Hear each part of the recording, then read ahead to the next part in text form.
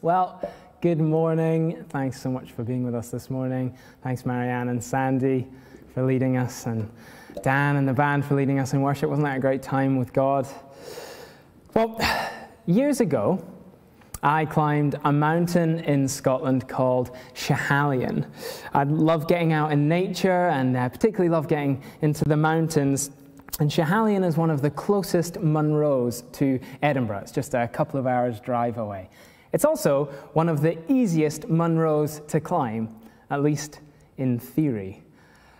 I should explain that if you don't know, a Munro is a mountain in Scotland that is higher than 3,000 feet. So it's pretty common for the weather conditions at the top of a Munro to bear no resemblance whatsoever to the conditions on the ground at sort of sea level. Now, I was with a good friend of mine called Rob, and we set out from the car park at the foot of Schiehallion, and we started climbing. Now, it was a bit cloudy, but it was an otherwise pretty unremarkable March day. It wasn't especially wet or cold or windy. I suppose that would make it a pretty remarkable March day in Scotland, but it was quite a nice day. And as we started to climb, that just began to change a little bit. We noticed the clouds got a little bit heavier, and the drizzle started, and before we knew it, the beautiful view that we'd been admiring down into the valley disappeared. We were enveloped in thick cloud, and the wind started to pick up, and it started to whip heavy rain straight into our face. And as we continued to climb higher and higher, inevitably the snow began to fall. And it was light at first, but inevitably it got heavier and heavier, and soon we were trudging through deep snow straight into the teeth of a blizzard. It was a complete whiteout, and visibility was just horrendous. All we had was a map and a compass, and to be honest, we probably should have turned back right there and then, but we were young, and we didn't really think about the dangers involved, and we were really determined to get to the top of a Munro that day, so we pressed on, but man, it was hard going. At one point, I distinctly remember turning around and seeing Rob kind of emerging out of this sea of white with his head down, just taking one step after another. It really felt like we were on some kind of epic polar expedition. Now, one of our members at King's Church, Ali Simpson, has actually spent time living at the South Pole. So once I'm done here, no doubt he will tell me that this was nothing like a polar expedition. But I'm telling you, at the time, I felt like Ernest Shackleton or Scott of the Antarctic. It was absolutely epic. And against the odds, we somehow found the summit and then made a hasty retreat back through the blizzard down to safety. Now, as I said, Schiehallion is not a difficult mountain to climb, but my goodness, it was brutal that day. Despite the dreadful conditions, though, we came to no harm at all. The thing that really kept us safe was that we were both well equipped. We had a compass, we had our map, we had plenty of food and water.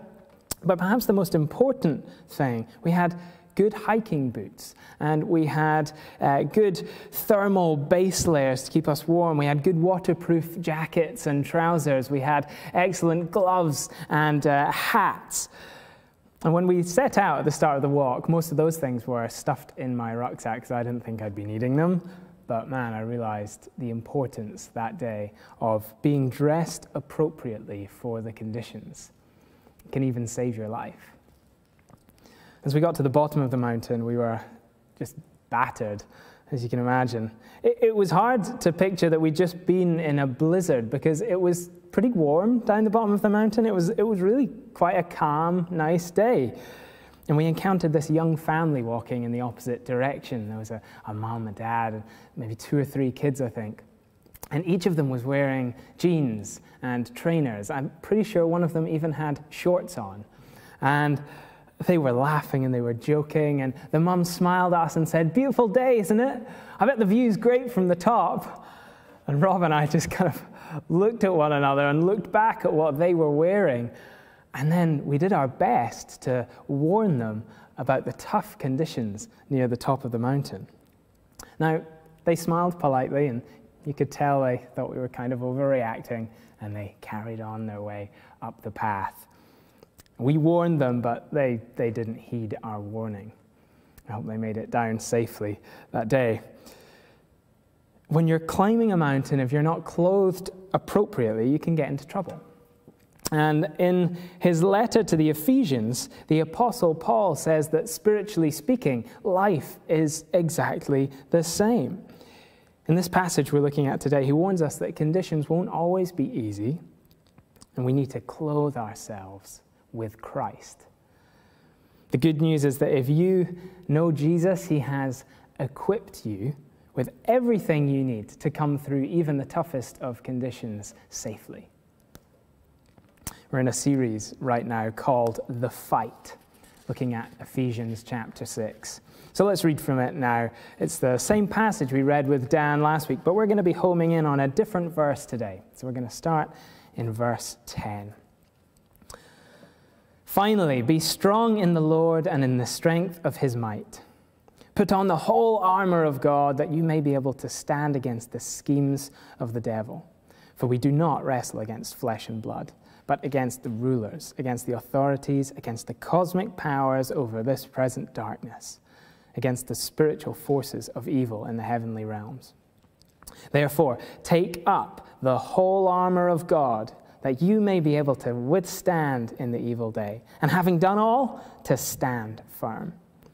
Stand, therefore, having fastened on the belt of truth, and having put on the breastplate of righteousness, and as shoes for your feet, having put on the readiness given by the gospel of peace.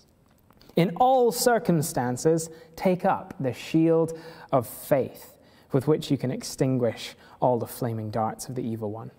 And take the helmet of salvation and the sword of the Spirit, which is the word of God, praying at all times in the Spirit, with all prayer and supplication. We're going to focus on one particular piece of armor today, the shield of faith. The verse 16 there says, in all circumstances, take up the shield of faith, with which you can extinguish all the flaming darts of the evil one. So, what is this shield of faith, and how do we use it? Well, let's look at what faith is. Put simply, faith is trusting God completely. It's trusting that he is who he says he is, that he has done for you what he says he has done for you, and that he will do what he says he will do. Hebrews 11 verse 1 says, faith is the assurance of things hoped for, the conviction of things not seen.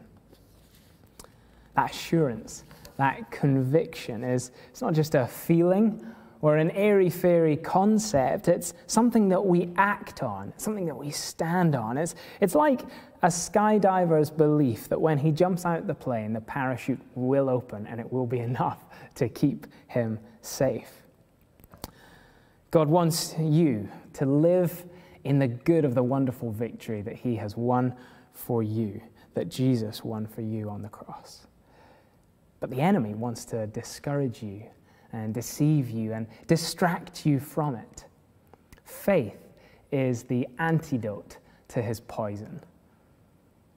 The theologian John Stott put it like this: faith lays hold of the promises of God in times of doubt and depression, and faith lays hold of the power of God in times of temptation. I wonder if you feel a bit under siege right now.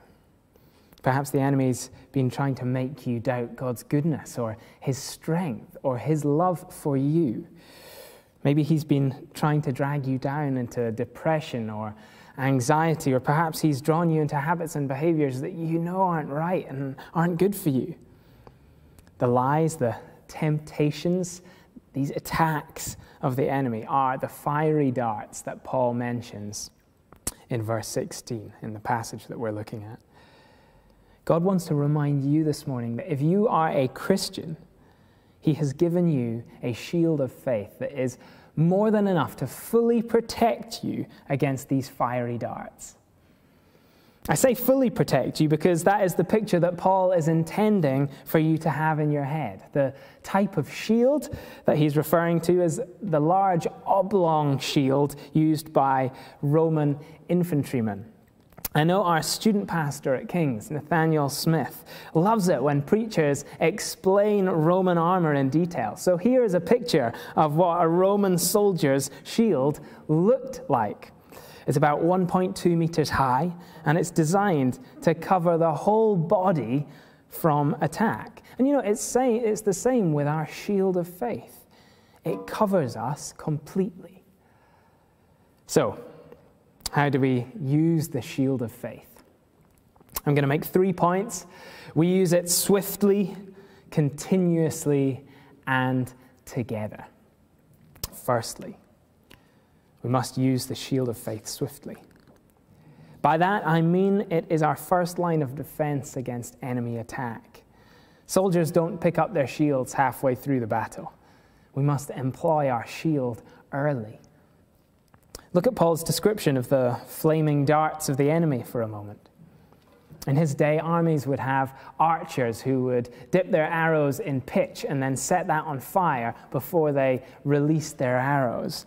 The idea was that not only could you cause damage with the arrow itself, but if it hit a wooden shield or a piece of clothing, it could set it on fire. And that fire would spread quickly through the ranks of the opposing army, causing multiple casualties. Now, to counteract this, Roman soldiers, the type of soldiers that Paul has in mind when he's writing this passage, they would cover their shields in animal hide, and they would then dip them in water. So when the flaming arrow hit their shield, it would be extinguished immediately. So here's the idea Paul is getting at. The enemy loves to throw accusations, malicious thoughts, or temptations at you. Given enough time and oxygen, these become more and more destructive, and they risk injuring not just you, but other people around you. I'm sure we've all experienced something like this. We may have a seemingly innocuous thought, something like, we're not a great Christian compared to someone else, or something like that. Now, we know that the Word of God says that everyone has fallen short of the glory of God, and that all of us are saved by His grace, that there's no hierarchy in our standing before God. But it's easy to allow a little lie like that to take root in our hearts, to find its target. Before long, we're comparing ourselves to lots of other people, and we're feeling bad about ourselves, and we start living life as though it's a competition, and we forget that these are brothers and sisters around us. And we are in the family of God together. This is not a competition. We might even start to feel guilty because we're feeling bad about ourselves, and that forces us, or causes us rather, to start withdrawing from God. And we think He's disappointed with us, so we don't pray or read our Bible. All these things that do us so much good, we don't do those as much as we were doing. And we stop enjoying His grace, and things can just spiral out of control really quickly, unless we employ the shield of faith. I know I've been surprised in myself over these last few months at how easily little thoughts and worries can become huge things in my head. You know, we live in a time when it's easy to feel disconnected. Disconnected from God, maybe. Disconnected from one another. Misunderstandings can arise so easily because we just can't see one another as much as we'd like. And make no mistake, the enemy wants you to doubt God's good plans for you, and he wants to sow division in your relationships. Don't give him any room to do that. The best time to put out a fire is when it's barely begun. We must be vigilant in not allowing the enemy's lies to linger in our mind. 2 Corinthians 10 verse 5 instructs us to take every thought captive. That is, don't let a thought run wild and free in your mind that you know is contrary to what is true of God, or what he says about you, or what he says about other people. Jesus faced this exact same challenge when Satan tempted him after he'd gone 40 days and nights with no food in the wilderness. Can you imagine the state of exhaustion that Jesus must have been in after fasting for that long? But he remained vigilant, and he extinguished the lies of the enemy with faith in the word of God and the promises of God. Over and over again, when Satan tempted him, Jesus simply responded, "It is written," and then quoted scripture. The fiery darts of the enemy were extinguished before they'd even really landed. Jesus gave no opportunity for fire to take hold and spread, and we can do the same when we use the shield of faith. God can restore our wrong ways of thinking when we ask for his truth and when we apply that to our lives. Secondly, we must use the shield of faith continuously. We use it swiftly, we've got to keep using it. In verse 16, Paul says, "In all circumstances, take up the shield of faith." In all circumstances. There was no stage in a battle where a Roman soldier would just decide to put down his shield. Now, I've never held a shield for any particular length of time, but I can imagine that your arm might get a little bit tired. But any good soldier knows that it's worth persevering through that kind of weariness because your life depends on it. Keep fighting to trust even when the circumstances around you may cause you to doubt God, to doubt what he says, to doubt his promises. Chapter 11 in the book of Hebrews is known as the Faith Hall of Fame. Maybe you want to read that this week. It's a great chapter in the Bible on faith. It lists characters that are commended for their faith. And it's striking how many of them had to hang on to promises made to them by God for long periods of time before they saw breakthrough. Think of Abraham. He had to wait 25 years between God promising him descendants and him having a child. And he didn't just have to wait. Because of his old age and that of his wife Sarah, it seemed naturally impossible for God to fulfill his promise. But he did. God always does what he says he's going to do. Always. We're in a season right now that it requires huge amounts of perseverance. I know many of you are probably feeling weary. As Dan put it last week, you might be feeling like you just want to hibernate until this pandemic is over. But I want to encourage you to stay in the fight by using your shield of faith that God has given to you. Keep laying hold of the promises of God. Keep coming to him over and over again.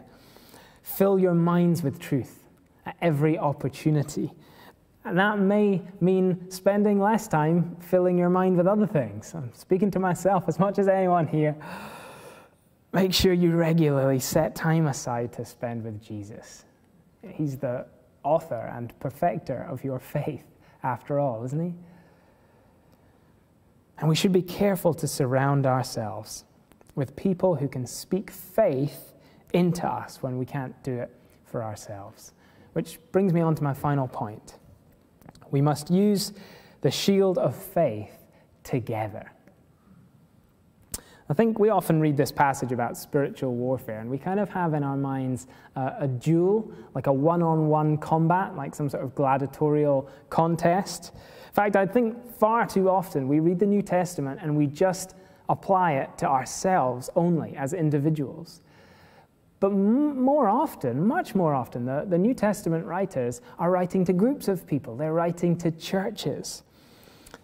You know, we are not designed to fight the fight of faith as lone rangers. Please don't try and do that. The Roman army used an incredibly effective technique in battle that they called tortoise formation, or testudo formation in Latin. And this is what it looked like. The shield becomes like a tortoise shell, or the shields together become like one tortoise shell, protecting everyone from attack. I believe we are to use our shield of faith in this same way, not just to cover ourselves, but to protect and encourage one another. When a Roman army was facing a barrage of arrows, it would put the most vulnerable people, the lightly armed soldiers and the baggage animals and things like that, they would put them in the middle of the formation. And those with large shields, like the one we've been talking about today, they would surround them and protect them. This is a great picture of how church should function. And we all hit seasons where we're more vulnerable to enemy attack, and we just really need the support of other people. God has given you a church family so that we can speak faith into one another. I think we need this now more than ever. About 50 years before Paul wrote his letter to the Ephesians, the Roman army suffered one of its worst ever defeats in the Battle of the Teutoburg Forest in what's now modern-day Germany. 3 crack legions of Rome's army were wiped out. It was a complete disaster. And their big mistake was thinking that they were invincible. They didn't know the terrain, they didn't really know their enemy, and they took a route through dense forest. And the whole army became strung out on this narrow path in just one long column. They allowed themselves to get isolated from one another. And they were unable to come together in this defensive formation, this tortoise formation, when they got ambushed. And as I say, the results were disastrous. The enemy picked off soldiers one by one until there were none left. Because they couldn't fight together, they fell as individuals. As the people of God, let's not make this same mistake. We don't have to. In this pandemic, it's so easy to drift away from church community and to stop meeting with other believers. I know small group on Zoom is hard going at times, but it's an opportunity for you to join shields with your brothers and sisters so that we can strengthen one another in God. I know that tuning into this live stream every week isn't how most of us would want church to be, but it's another way that we can come into this protective formation where we can be encouraged and built up and strengthened in God and receive from God. Not only that, but we can invite others into the formation as well. You might want to think this week, how can you build somebody else up in their faith? Could you arrange to meet someone for a walk or a coffee or just give somebody a call? Maybe somebody in your small group or someone that you know that's new to church. Maybe it's somebody that's having a difficult time right now. Get together or speak to one another by whatever means you can. Remind each other of the promises of God, His goodness and His faithfulness. Remind one another of your identity in Christ, the calling that He has on your lives. We can all lose sight of these things in this season, and we need other people around us to help us.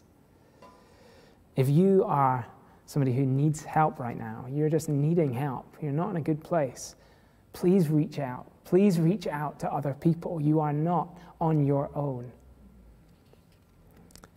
God has given us what we need. He's given us the shield of faith that we're to use swiftly, continuously, and together. Let's take it up and use it. We live in hard times, don't we?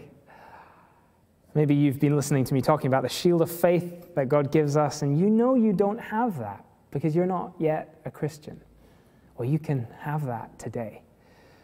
You can come to God and ask Him to clothe you with His armor, not only to see you through this season of life, but all the ups and downs in the future too.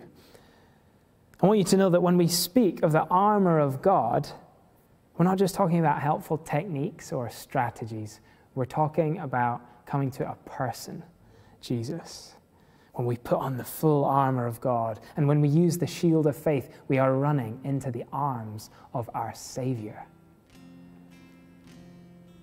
He is the one who keeps us safe, and you can receive Him today. If you'd like to do that, you can pray to God right now where you are. And I'd also love you to get in touch with me. You can email at hello@kingschurchedinburgh.org. That's on the screen just now. You can find details on the website as well. But please do get in touch. I'd love to talk to you more about this. Faith is the assurance that God will never let you slip out of his hand. If you are a Christian, you are his prized possession. You were bought at an unimaginably high price. You are his, and you will be with him forever. Right now, you are in a fight, but persevere with the absolute certainty that victory is guaranteed. Jesus will not only end this current pandemic, he also has the power to see you through whatever other challenges you might be going through. And even more precious than that, he promises that he's going to walk alongside you in the midst of those challenges. He's going to take care of you, even through death itself. He will never leave you. For now, take up the shield of faith, extinguish the fiery darts of the enemy, stand firm in the wonderful victory of Jesus and his incredible love for you. I want to leave you with a verse for you to ponder and meditate on this week. It's from 1 John chapter 5, and it says, "Everyone who believes that Jesus is the Christ has been born of God. And everyone who has been born of God overcomes the world. And this is the victory that has overcome the world, our faith. Who is it then that overcomes the world, except the one who believes that Jesus is the Son of God?" Let's take up the shield of faith and sing.